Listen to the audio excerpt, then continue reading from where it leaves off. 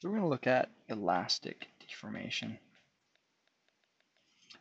Elastic deformation. See if we can start to really define it and understand what it means. I think that a nice way to start off is to think about something that you're perhaps familiar with, and that would be an elastic band. Why is that called an elastic band? These are, sometimes you might call it a rubber band. One of these elastics you might put in your hair if you've got long hair and you want to tie it back in a ponytail. You stretch it out and it gets longer and you let it go and it goes back to the same shape. In fact, that's a nice little, just that little statement there is kind of a nice description of elastic deformation. That you could say the sample returns to original dimensions upon unloading. So that's kind of a macroscopic description of elastic deformation, but it's useful. And if we were to take that definition down to the atomic level, you could reason that perhaps atoms, in fact, return to their original resting positions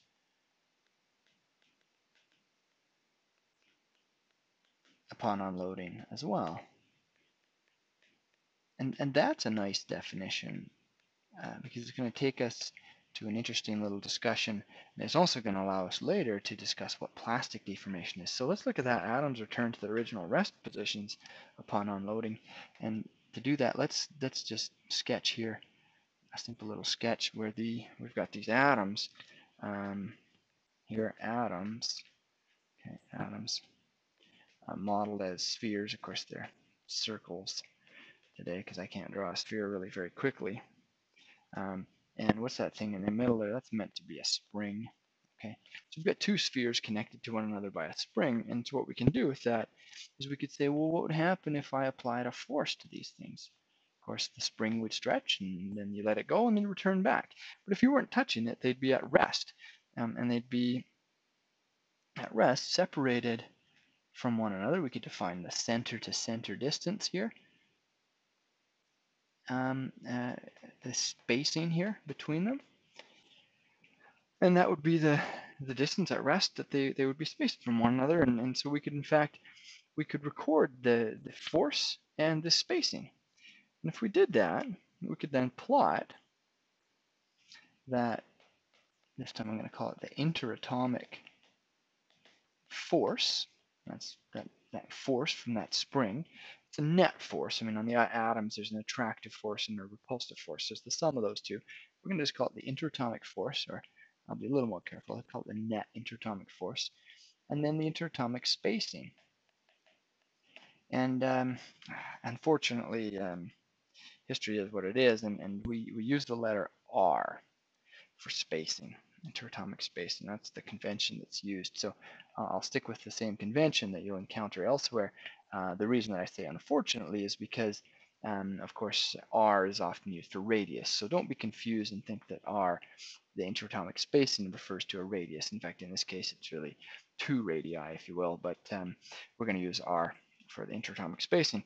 And then if we plotted what that interatomic force versus interatomic separation curve looked like, the net one, it would look something like this.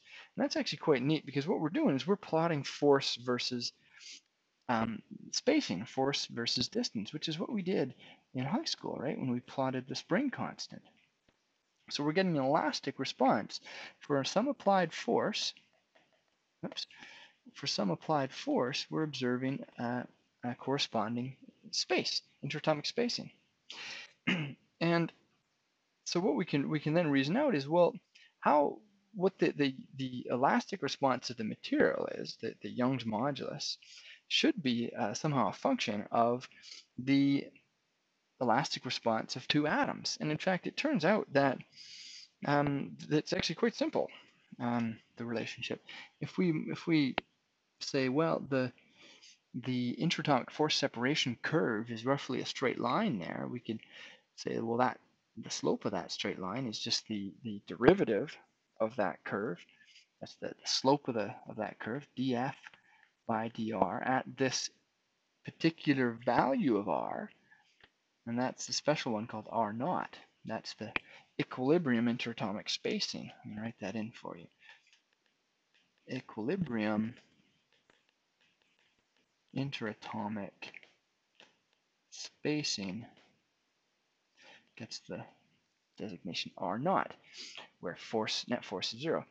So the slope of that curve tells us the relationship between force and displacement at the equilibrium spacing or the rest spacing. So we can make this nice little concluding statement here that the Young's modulus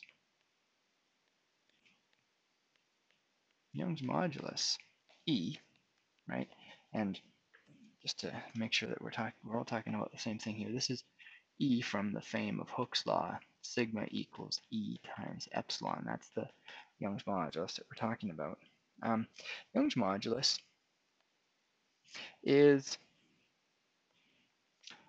proportional to, it's proportional to the slope of the interatomic force separation curve at r equals r naught. And that's a nice conclusion because it tells us that it's a function only